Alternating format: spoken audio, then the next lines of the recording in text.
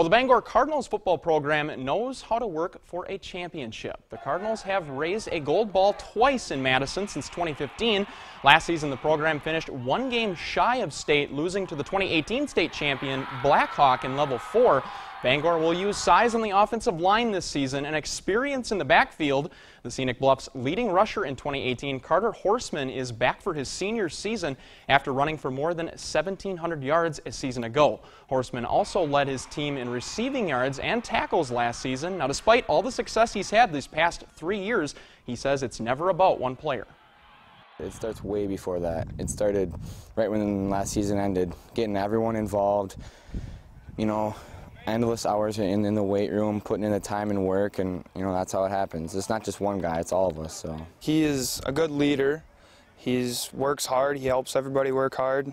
He makes sure people are here. He's just a great athlete, and he knows that he's doing it all times, so I mean, it's just really fun playing with him. He just works hard. He works hard on the field. He leads by example, works hard in the weight room, in the classroom as well.